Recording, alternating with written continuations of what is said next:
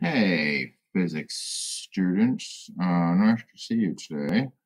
I'm going to give you a little how-to tutorial type thing here with this fan cart lab.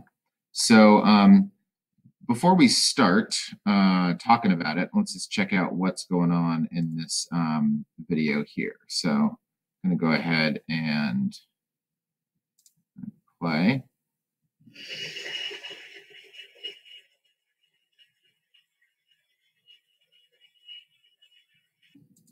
All right, so what's up there? What's up here? If you read the description in the pivot interactivity or interactive, this is a little fan, a turbine on top, which is pushing air out this way and applying a force to this little cart here. I have one of these air tracks. Someday when you come back, I'll drag it out of the closet. They're pretty cool. The noise that you hear is the little compressor that's pushing air. If you've ever played air hockey, this is like a linear air hockey table. Doesn't make for a very good game if you're actually trying to play air hockey because everything is all one-dimensional. But it allows the air coming out here allows this little cart to kind of float on top of the track and gets pretty close to frictionless, which is nice. Every physics teacher's dream. The let's see, what else do I need to tell you? So at the beginning of the video, once the fan's on, right here, you can see this, there's a spring right here.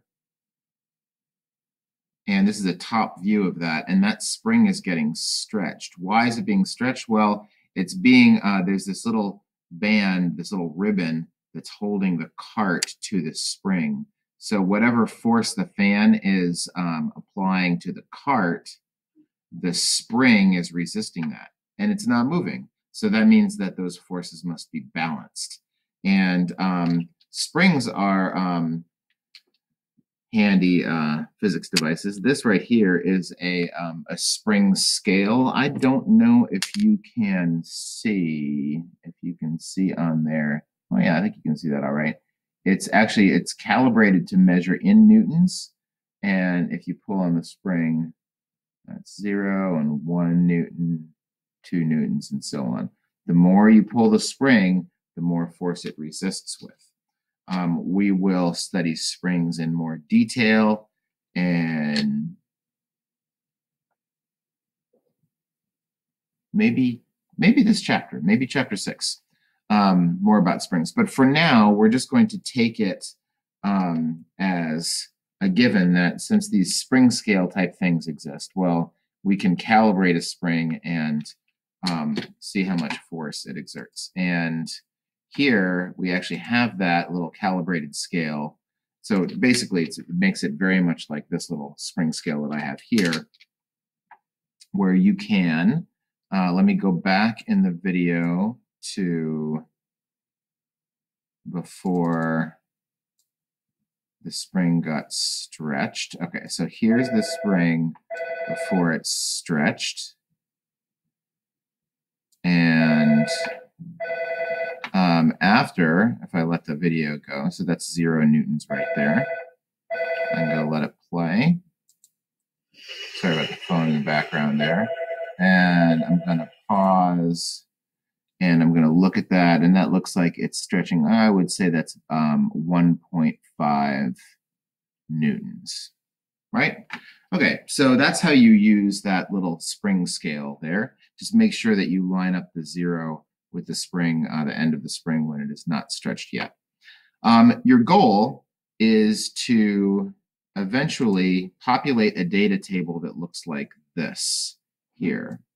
You would like to have, for each of the fan settings that you can adjust in the video, you'd like to have force.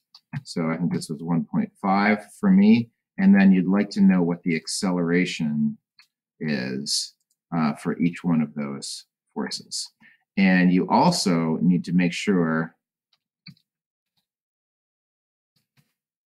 that you record the mass of the glider, because you can adjust that in the video here. And you just need to stick with the same one. So you can pick whichever one you want. You can't pick the 800 gram one because that's the one that I'm using right here. Oh, and this was Fan Force 3, not 1. So let me go back to my Googly Doc here and move this to Fan Force 3. So that was about 1.5 newtons. And now my goal is to figure out how much acceleration is that going to cause. So let's see, how would we do that? You already know how to do that. What you need to do there is after the cart starts accelerating, after this disembodied arm cuts right there, so that looks like the first frame there. So now I need to get my meter stick in there. I'm going to line that up right with the front cart. That looks good.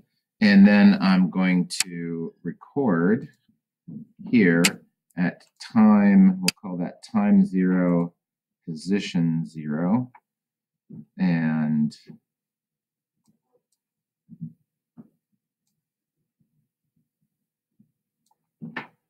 let's see, then I'm going to get my timer up here. We'll zero that out. And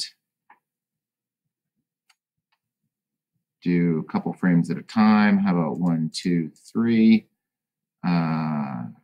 Is it moving enough? No, I think I would do more than that. Let's see. Let's do about every 10th of a second. So at time 0.1, it looks like I'm at position, looks like 1 centimeter, doesn't it? So at time 0.1, I'm going to do position, I would like the position to be in meters, I think. So I think I'm going to call that 0.01. I have to use my SI units. And then this is 0.2 and 0.3. And let's see if Excel can figure out what I want to do there. Nope.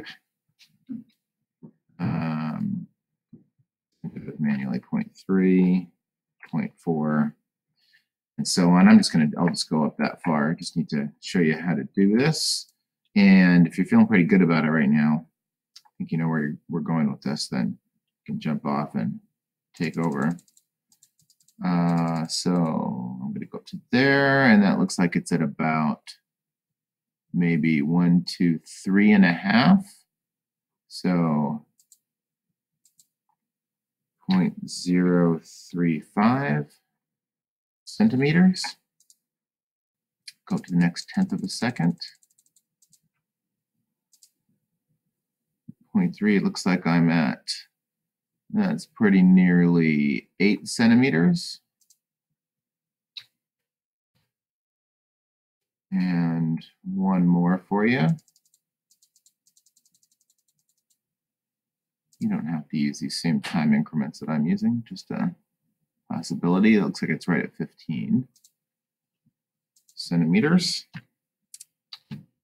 Okay, and then you remember how to do this, get the velocity data. The velocity right here would be the slope using these 2 points. So that's going to be equal to the position here minus the position here divided by, and this is going to be 0.2 all the time. It's always going to be 0.2. So you could put in this cell minus this cell, but it's always going to be the same because we're always going to be doing those adjacent cells. So divided by 0.2, and that's going to give me that there, and be able to stretch that down like that. And that gives me some velocity data. And then eventually I can go into Logger Pro. I think I also know that the velocity at time 0, it started from rest. So I can put that in there for free. So I can go in to Logger Pro and put in my time